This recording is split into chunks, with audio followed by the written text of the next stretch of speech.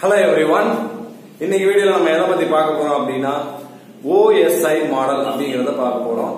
இதுக்கு என்ன அர்த்தம் அப்படினா முதல்ல ஓபன் சிஸ்டம் இன்டர் கனெக்ஷன் அப்படினு சொல்லுவோம். அதாவது ஒரு சிஸ்டத்துல உள்ள கனெக்ஷன்ஸ் எப்படி நெட்வொர்க்குக்கு வந்து சாதகமா இருக்கு அப்படிங்கறத தான் நம்ம பார்க்க போறோம். இப்ப பாருங்க இந்த OSI லேயர்ல மொத்தம் எத்தனை லேயர்ஸ் இருக்கு அப்படினா மொத்தம் 7 லேயர் இருக்கு. 1 2 ஒன்னு வந்து அப்ளிகேஷன் லேயர், ரெண்டாவது பிரசன்டேஷன் லேயர், மூணாவது செஷன் லேயர், நாலாவது டிரான்ஸ்போர்ட் லேயர், அஞ்சாவது நெட்வொர்க் லேயர், ஆறாவது டேட்டா லிங்க் லேயர், ஏழாவது பிசிக்கல் லேயர் இப்படி சொல்லுவோம். இதை நீங்க வந்து அப்சைட் டவுன் ஆகவோ இல்லாட்டி டவுன்ல இருந்து அப்பாவோ நீங்க பார்க்கலாம். இப்ப பாருங்க இது வந்து மாறி மாறி தான் வேலை செய்யுது. எப்படின்னா அப்சைட் டவுன் இல்லாட்டி பாட்டம் அப் அப்படிங்கிற ஒரு அமைப்புல தான் இது ஒர்க் ஆகுது. எப்படின்னு பார்ப்போம். இப்போ ஒவ்வொரு சிஸ்டத்திலயுமே ஒவ்வொரு நெட்வொர்க்ல கனெக்ட் ஆயிருக்கக்கூடிய ஒவ்வொரு சிஸ்டத்திலயுமே இந்த 7 விதமான இந்த லேயர்ஸ் இருக்கும். OS உடைய லேயர் இருக்கும். இது மூலமா தான் வந்து ஒரு மெசேஜ் வந்து நம்ம போட்டோஸ் ஆவோ இல்லாட்டி அனிமேஷன்ஸ் ஆவோ ஒரு வீடியோவாவோ நம்ம எடுக்கக்கூடிய ஒரு டேட்டா ஒரு இன்ஃபர்மேஷன் எப்படி கம்ப்யூட்டர் வழியா இன்னொரு கம்ப்யூட்டருக்கோ இல்லாட்டினா உங்க மொபைல் போன் மூலமா இன்னொரு மொபைல் போனுக்கு போகுது அப்படின்னா அது வெறும் பிட்ஸ் அண்ட் பைட்ஸா மட்டும்தான் போகுது. ஆனா ஆக்சஸ் பண்ணக்கூடிய இப்ப நீங்க உங்களுடைய மொபைல் போன்ல இருந்து எடுக்கும்போது அது வீடியோவா இருக்கு, ஆடியோவா இருக்கு. அதை நீங்க வந்து அந்த மீடியம் வழியா ஒரு பர்டிகுலர் சேனல் வழியா நீங்க அனுப்பும்போது அது பிட்ஸா மாறுது. அப்போ அந்த பிட்ஸா மாறினதை திருப்பி கன்வெர்ட் பண்ணி இன்னொரு சிஸ்டம் இன்னொரு கம்ப்யூட்டர் இல்லாட்டினா ஒரு மொபைல் போன் அவங்க வந்து கேப்சர் பண்ணும்போது என்ன நடக்குது, அது வந்து நீங்க அனுப்புன ரியல் பிக்சரா நீங்க அனுப்புன ஒரிஜினல் இமேஜா ஒரிஜினல் வீடியோவா அவங்களுக்கு போய் சேருது. அப்ப இதுக்கு இடையில என்ன நடக்குது அப்படின்னு பார்த்தா அதுலதான் இந்த 7 லேயர்ஸ் உடைய பார்ட்டிசிபென்ட்ஸ் ரொம்ப இம்பார்ட்டன்டா இருக்கு. இப்ப பாருங்க இந்த அப்ளிகேஷன் லேயர் இந்த இதை சொல்றதுக்கு முன்னாடி இது எதுலாம் யூஸ் பண்றாங்க அப்படின்னா இதை வந்து ஒவ்வொரு பர்டிகுலர் லேயரும் ஒரு பர்டிகுலர் டிவைஸ வந்து ஆக்சஸ் பண்றதுக்கு யூஸ் பண்ணுது. இப்ப பாருங்க இந்த பிசிக்கல் லேயர்ல இருந்து நம்ம எடுத்துக்குவோம். பிசிக்கல் லேயர் எந்த பார்ட் எந்த டிவைசஸ் ஹார்ட்வேர் பார்ட்ஸ் எடுத்துக்குது அப்படின்னு பார்த்தா அது கேபிள்ஸ். பிசிக்கல் பார்ட் எல்லாமே கேபிள்ல கனெக்ட் ஆகிருக்கும். ஹப்ஸ்னா வந்து நீங்க ஒன்னும் கவலைப்பட வேணாம். இது வந்து ஹப்ங்கிறது என்னன்னா இது வந்து ஜஸ்ட் அது வந்து டிரான்ஸ்மிட்டிங் ஒரு டிவைஸ் தான்.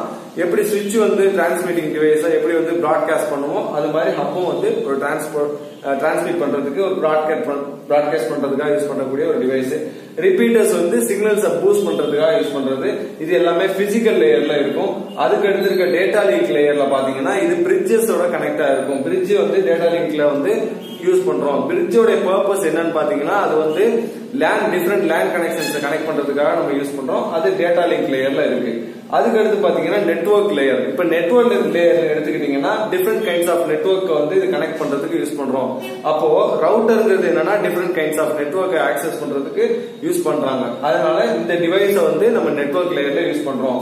இந்த 3 லேயரையுமே சேர்த்து நம்ம என்ன லேயர் அப்படின்னு சொல்லுவோம் கேட்டா இன்டர்நெட் லேயர் அப்படின்னு சொல்லுவோம்.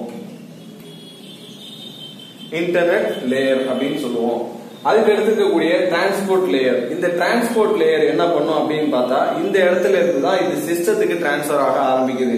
இந்த கீழே உள்ள இந்த 3 லேயர்ல என்ன நடக்குது அப்படின்னா இந்த 3 லேயர்ல இன்ஃபர்மேஷன் வந்து சென்டர்டே இல்ல ரிசீவர்டே இல்ல இடைப்பட்ட அந்த ஒரு மீடியம்ல இருக்கு. அதனாலதான் இது என்ன லேயர்னு சொல்றோம் இன்டர்நெட் லேயர்னு சொல்றோம்.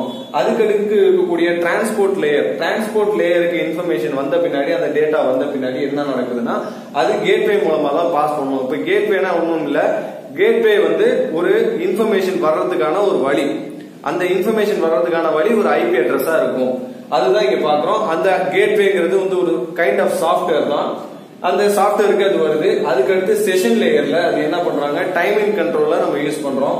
அதுக்கு அடுத்து பிரசன்டேஷன் லேயர்ல தான் என்ன பண்றாங்க இப்ப அனுப்பக்கூடிய இன்ஃபர்மேஷன் சேஃப் கார்டா இருக்கு அப்படின்னா அதை என்கோட் பண்ணிருப்பாங்க, என்கிரிப்ட் பண்ணிருப்பாங்க இல்ல டிகிரிப்ட் பண்ணிருப்பாங்க. அப்போ அந்த இன்ஃபர்மேஷனை என்கிரிப்ட் பண்ணவோ டிகிரிப்ட் பண்ணவோ நம்ம எதை யூஸ் பண்ணுவோம் அப்படின்னா பிரசன்டேஷன் லேயரை யூஸ் பண்ணுவோம்.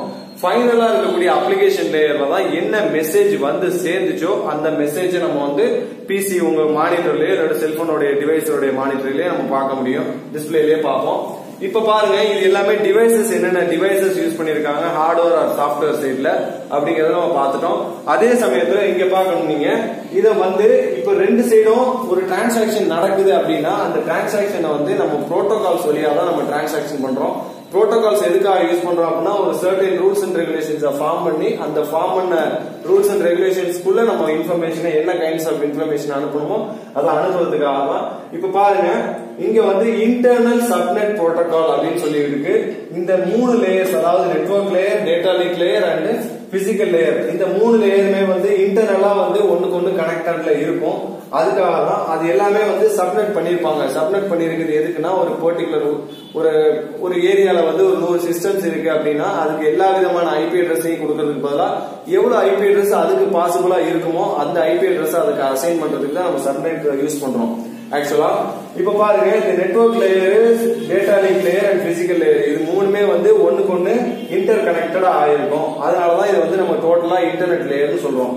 இதுக்கு அடுத்து பாருங்க இப்போ இந்த இன்ஃபர்மேஷன் நீங்க அனுப்புற இன்ஃபர்மேஷன் எப்படி போகுது அப்படின்னா ஃபர்ஸ்ட் அது பிசிக்கல் லேயர், அதாவது நீங்க இப்போ ஃபார் அன் எக்ஸாம்பிள் நீங்க எடுத்துக்கோங்க.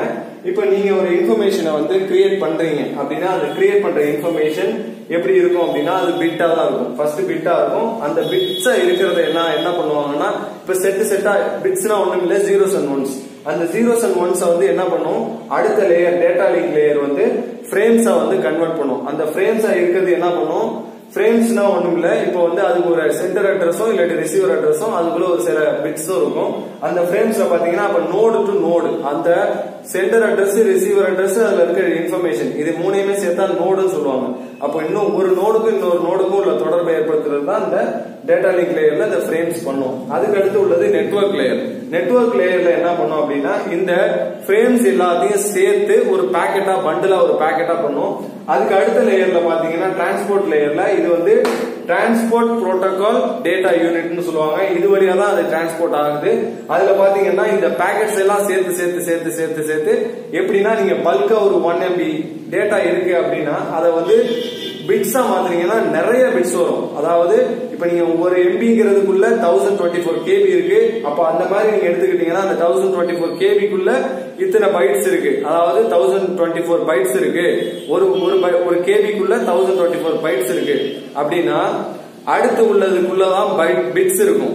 அந்த பைட்ஸ்க்கு அடுத்துதான் பிட்ஸ் வரும். அப்ப பார்க்கும்போது இதுக்குள்ள thousands of lakhs of informations இருக்கும். அப்ப அது கன்வெர்ட் ஆகும்போது பல்கா இருக்கும். அந்த பல்கா இருக்க இன்ஃபர்மேஷனை நம்ம புரிஞ்சுக்கிறதுக்காக செப்பரேட்டா அது என்ன பண்ணும், பிரிக்கும். அதெல்லாம் இங்க செக்மெண்ட்ல நடக்கும். அந்த செக்மெண்ட்டுக்கு அப்புறம் என்ன நடக்கும்னா ஹோஸ்ட் டு ஹோஸ்ட் இன்ஃபர்மேஷன் வந்து அது டிரான்ஸ்போர்ட் ஆகும். இந்த இடத்துல நீங்க பாருங்க இந்த டிரான்ஸ்மிட் பண்ற இன்ஃபர்மேஷன் ஹோஸ்ட் டு ஹோஸ்டா இருக்கிறதுனால இந்த ஹோஸ்ட்ங்கிறது என்னன்னா ஒரு சிஸ்டத்துக்கு சிஸ்டம் வந்து டிரான்ஸ்மிட் பண்றதுக்காக தான் நம்ம எதை யூஸ் பண்றோம், செஷன் புரோட்டோகாலை யூஸ் பண்றோம். அதுக்கு அடுத்து பாருங்க பிரசன்டேஷன் லேயர்ல வந்து நம்ம பிரசன்டேஷன் புரோட்டோகால் ஃபார் டேட்டா யூனிட்ல வந்து மூலமா அதை நம்ம டிரான்ஸ்போர்ட் பண்றோம். லாஸ்ட் உள்ளது அப்ளிகேஷன் புரோட்டோகால் டேட்டா யூனிட்ல நம்ம இதை ஃபைனலா நம்ம வியூ பண்ணி பார்க்க முடியும். சரியா? இப்ப இது வந்து ஒவ்வொரு லேயர்ல இது வந்து சொல்ல போனோம்னா ஒரு அப்ளிகேஷன் லேயர்ல ஆரம்பிக்கிற ஒரு இன்ஃபர்மேஷன் பிரசன்டேஷன் லேயர் அப்படியே கண்டினியூ ஆகி பிசிக்கல் லேயர் வரும்போது அது என்ன மாறிடும் அப்படின்னா பிட்ஸா மாறிடும். அந்த பிட்ஸா மாறின இன்ஃபர்மேஷன் இந்த பிசிக்கல் லேயர் மூலமா எங்க போயிடும் அப்படின்னா ஒரு கனெக்ஷன் மூலமா அடுத்த ஒரு பிசிக்கல் லேயர்ல போயிடும். அந்த பிசிக்கல் லேயர்ல கிடைச்ச இன்ஃபர்மேஷனை அது என்ன பண்ணும், ப்ராசஸ் பண்ணும். அந்த ப்ராசஸ் பண்ற இன்ஃபர்மேஷன் அப்போட மேல போகும்போது என்ன ஆகும் அப்படின்னா அது வந்து அப்ளிகேஷன் லேயர்ல, அதாவது அதர் எண்ட்ல இருக்கக்கூடிய அந்த சிஸ்டத்துல இருக்கவங்களுக்கு அதை வியூ பண்ணி பார்க்க முடியும். இவ்வளவுதான் OSI மாடலுடைய overall design and view. இது உங்களுக்கு புரிஞ்சிருக்கும்னு நம்புறேன். தேங்க்ஸ் ஃபார் வாட்சிங் மை வீடியோ. இந்த வீடியோ ரொம்ப பிடிச்சிருந்துச்சுன்னா சப்ஸ்கிரைப் பண்ணுங்க, லைக் பண்ணுங்க, ஷேர் பண்ணுங்க உங்க ஃப்ரெண்ட்ஸ்க்கும். ரொம்ப யூஸ்ஃபுல்லா உங்களுடைய நெட் எக்ஸாம், செட் எக்ஸாம்ஸுக்கும் இது இருக்கும் அப்படின்னு நம்புறேன். தேங்க்ஸ் ஃபார் வாட்சிங் மை வீடியோ.